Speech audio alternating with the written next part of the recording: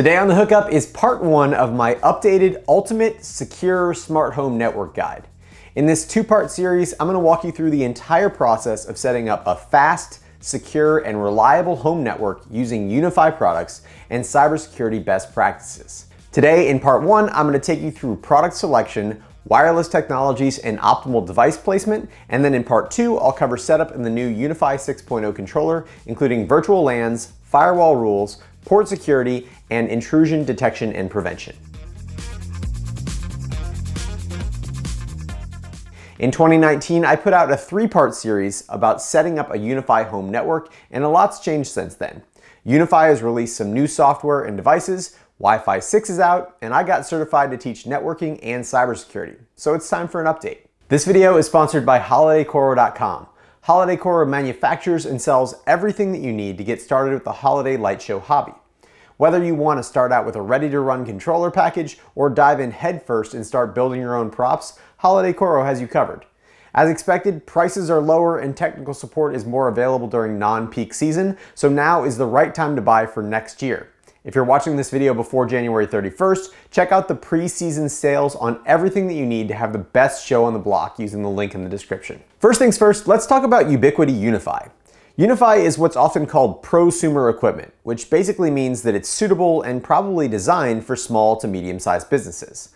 But it's also been adopted by general consumers for home use. Traditionally, the gap in pricing between home network and business networking solutions has been pretty substantial. But UniFi kind of split that difference, making it an unbeatable value for small businesses and a compelling option for home users who want more control over their networks.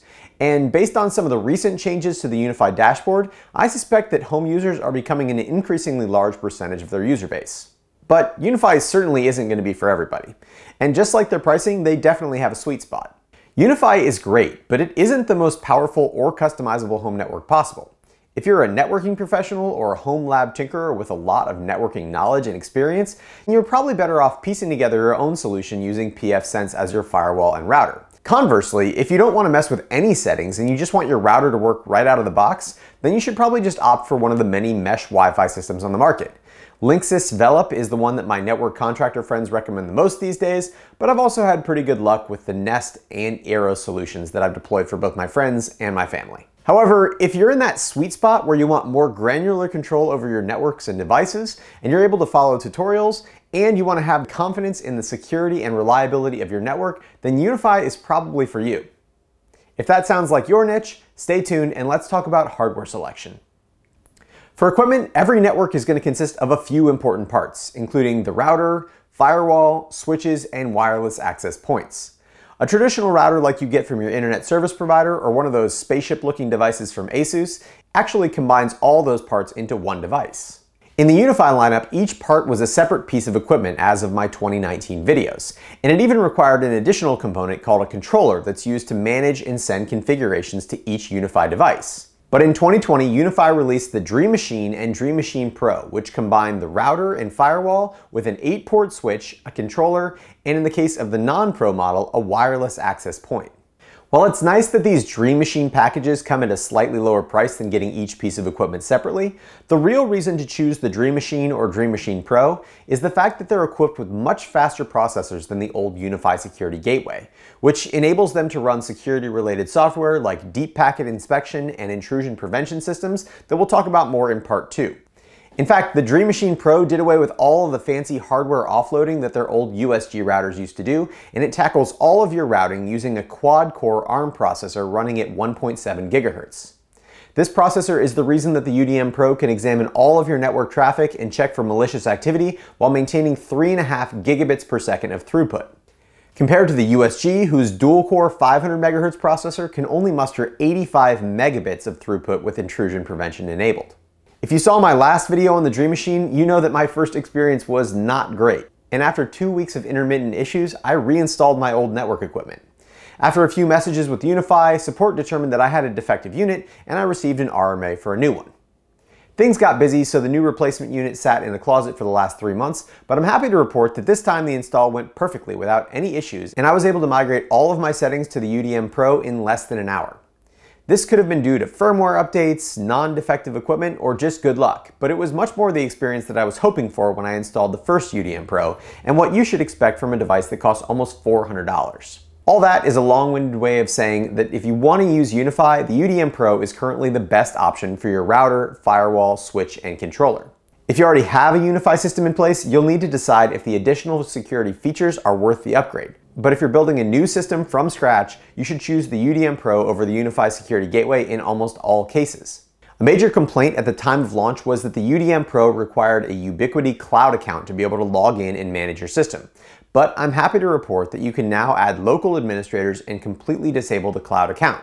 Unfortunately, you will still need a UniFi account for the initial onboarding process, but at least it can be disabled after that. Next, let's talk about access points and wireless technology and all the hype around Wi-Fi 6. Wi-Fi has gone through lots of different standards over the years. 802.11b, G, and N all operate within the 2.4 GHz band, but offered improvements in security, speed, and data rate by implementing new technology and protocols. 802.11ac is a set of standards that operates strictly in the 5 GHz frequency band, but all wireless access points that are labeled as 802.11ac also include an 802.11n router for compatibility with old 2.4 GHz devices. As far as connection goes, the 5 GHz frequency is superior in almost every way. It has more non-overlapping channels, allowing for communication with less interference. It has the ability to serve multiple clients simultaneously if they support the multi-user, multiple in, multiple out technology. And the single connection radio rate is almost 3 times faster than the 2.4 GHz band. So why do 2.4 GHz devices still exist? First, physics dictates that as a wave's frequency increases, the amount of energy transferred from the wave to objects that it passes through will increase. This is called attenuation, and the more that a signal gets attenuated, the less distance it will travel, and the less useful and understandable the signal will be when it reaches its destination. So if speed isn't the name of the game, the 2.4 GHz band is much better at range and penetration. Second, older 802.11n chipsets are much cheaper. So if you want your IoT devices to cost under $20, they're going to be using old tech, which unfortunately means they won't benefit from any of the fancy new Wi-Fi standards. 802.11ax, which is being called Wi-Fi 6, has some revolutionary changes that will increase the speed, signal, and density of Wi-Fi networks. Wi-Fi 6 is also the first standard that covers multiple frequency ranges from 1 to 6 GHz. But as great as Wi-Fi 6 sounds, it actually isn't as big of a deal as most people are suggesting. Because just like all the other new standards before it, even though it's backwards compatible with older devices, only new devices will support the new Wi-Fi 6 improvements. UniFi recently released their first Wi-Fi 6 enabled access point, the UniFi AP6 Lite. The AP6 Lite has 2 2.4 GHz antennas and 2 5 GHz antennas for non-Wi-Fi 6 traffic, which means that compared with the UniFi Nano HD, which has 4 5 GHz antennas, it will have slightly lower total throughput speeds on the 5 GHz Wi-Fi band for non-Wi-Fi 6 devices.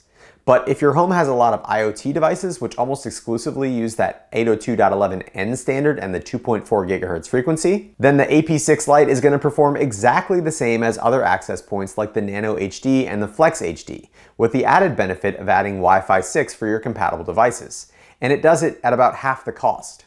If you already have UniFi access points, then upgrading your home network to Wi-Fi 6 is probably going to have very little effect, since it's likely going to be 5 to 10 years before Wi-Fi 6 chipsets start appearing in low-cost IoT devices. But if you're deploying a network with a lot of high-performance devices, like a business where customers and employees are using their cell phones and laptops, then Wi-Fi 6 is going to give you a significant performance boost. If you're building a new system, there's virtually no reason to buy the Nano HD or the Flex HD over the cheaper and more future-proof UniFi 6 Lite. And the soon-to-be-released UniFi 6 Long Range has the potential to increase the throughput for all of your devices with its 4x4 multiple in, multiple out technology on both the 2.4 GHz band and the 5 GHz band. But it's still in early access, and I haven't tested it. The last piece of hardware that you might need to add to your network are additional switches. Though it is a massive oversimplification, you can think of a switch like a power strip for your network. If you want to plug in a bunch of devices and you only have one outlet, plugging in a power strip can give you a bunch of outlets. Similarly, installing a switch where you have a single Ethernet port will give you a bunch of Ethernet ports at that location. The reason I say it's a massive oversimplification is that each port on a switch has a specific address, so it doesn't send every message that it receives to every connected device. That would be called a hub.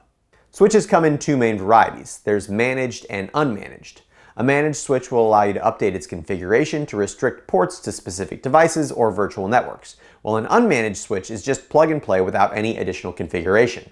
And while you can put an entire unmanaged switch onto one VLAN, you can't configure it per port.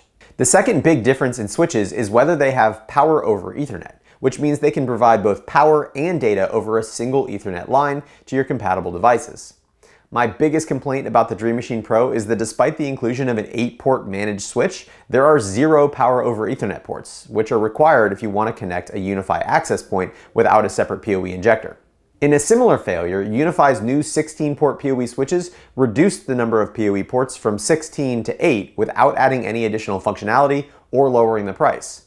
They did add a small LCD panel to the front, but I definitely prefer having 8 additional PoE ports to a small, clunky touch panel. Thankfully, you can still buy the USW16 150 watt, which provides the exact same switching capability with 16 PoE ports to power all of your security cameras, access points, and other PoE devices. Adding it all up in a medium to large size house, you're looking at just under $1,000 for a Dream Machine Pro, 16-port PoE switch, and 3 Wi-Fi 6 access points. As I said before, this is significantly more expensive than a mesh solution from Linksys, Google, or TP-Link, but much less expensive than a commercial solution from companies like Aruba or Cisco. And the UniFi system is going to perform much more similarly to the commercial solutions than it will to the mesh systems. Placement of networking gear is something that's often overlooked, but it can have a large impact on your satisfaction and the longevity of your equipment. The placement of the Dream Machine Pro and Switch may depend on where your house terminates its Ethernet drops, but here are a few quick tips on placement. The UDM Pro and the 16-port Switch both have active cooling fans that ramp up as the internal temperature increases. If you install your equipment rack in a space that you need to be silent, you're going to be irritated listening to the fans ramp up and down as your network traffic changes. For me, the UDM Pro and the 16-port Switch are not nearly as loud as my desktop computer, so mounting them in the same rack barely changes the overall sound output. Putting your gear in a closet might seem like an obvious choice, but be aware that most closets don't have proper ventilation and air conditioning, so you may run into heat issues with your UniFi equipment. The maximum ambient operating temperature for a Dream Machine Pro and the 16-port Switch is only 104 degrees Fahrenheit, which is not to say that your entire closet would reach 104 degrees Fahrenheit, but the area directly surrounding your network equipment could. Next is placement of your access points, and Ubiquiti has provided some specific instructions for the 2 mounting configurations of their disc-shaped access points. The strength of the signal is highest radiating out of the front of the device, so Ubiquiti suggests mounting them on the ceiling pointed down for high-density wireless environments, but they recommend mounting them on the wall facing out for the longest range. Your specific setup might prevent you from being able to accomplish these exact configurations, but as a rule of thumb, if you need to mount your access point in a centralized location, it should be flat against the ceiling, and if you need to mount it near the edge of your coverage area, you should put it vertically on the wall pointing in. Concrete and metal walls are going to cause wireless signal degradation in all frequencies, but as I talked about before, significantly more in the 5 GHz band. If at all possible, you should definitely avoid placing your access points in a room surrounded by concrete, and don't attempt to provide long-range coverage through a concrete wall. The last thing to remember is that Wi-Fi is a two-way communication protocol. Even if you get an access point with a powerful transmitter, the devices need to be able to communicate back to it. It's for this reason that a few lower power access points will provide much better coverage than a single high power access point. And in part 2 of this series, I'll show you how to set up your access points with non-overlapping channels and tweak the transmitting power to ensure that they don't interfere with one another. If you still have questions relating to equipment selection, wireless protocols, or placement, leave me a comment or come join me on the Hookup Home Automation Facebook group, and I'll try to answer your question as well as I can. Thank you so much to my awesome patrons over at Patreon for your continued support of my channel. If you're interested in supporting this channel, please check out the links down in the description. If you enjoyed this video, please consider subscribing. And as always, thanks for watching the Hookup.